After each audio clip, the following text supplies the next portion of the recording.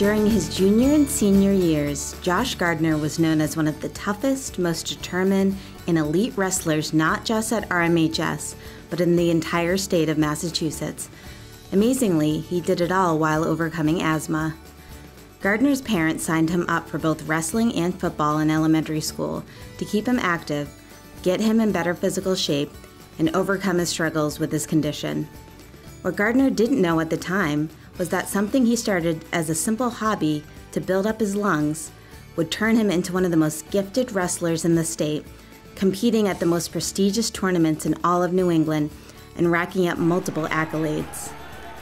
Gardiner credits his success in sports to the realization that his asthma didn't have to limit him. Facing his problems head-on allowed Gardiner to overcome obstacles in his life from a young age, a motivating force that still drives him today. Gardiner went into every match with the attitude that he would take home a win, and win he did. There it is. Gardiner collected an impressive 80 wins and only 12 losses throughout his junior and senior years, including a 33-7 record his junior year and a 47-5 record as a senior. Out of his 80 wins over these 2 seasons, 52 of them were via pin. 2 of his 5 losses in his senior season were in tournament finals against undefeated Mike Pedro of St. John's Prep, a 4-time state and New England champion, and the other 3 were at the Elite All-New England tournament. According to his high school coach, Tom Darren, Gardiner's greatest assets were his strength and agility, which gave him the versatility to match up well with a varying range of opponents with different skill sets. Darren also saw to it that Gardiner attended elite camps to hone his skills. At one summer camp in Virginia, Gardiner learned a reversal move termed the Granby roll, and another called a standing Granby. Both were made popular by a legendary Virginia high school coach named Billy Martin of Granby High School. Gardiner used the Granby roll often, and even hit the elite standing Granby once to the delight of the crowd. With all of his successes, it's important to note Gardiner didn't start his varsity career until he was a junior. He wrestled during a time with a series of strong upperclassmen, including 2 co-captains in the same weight class ahead of him. As a sophomore, Gardiner wrestled at the 160-pound weight class and made the monumental transition to the 189 weight class for his junior year varsity debut. From there, he wrestled in both the 189 and 215 classes, where he needed to rely both on his quickness and his strength. Gardiner was patient, however, and once he made it to high school's largest stage, he wasted no time. As a rising junior, he finished 2nd in Division II North and 3rd in the Division II states, foreshadowing an even stronger senior year to come. His outstanding senior campaign was topped off with the state championship, which he won with a hard-fought 8-5 victory over Marlborough's Tom Lashmet in the Division II state finals. Gardiner had a chip on his shoulder during this match after he heard reports that Lashmet had been dismissive of any wrestlers he faced before the All-States. This made the win even sweeter in a match which he never trailed. He eventually secured the victory after 3 takedowns and 2 escapes.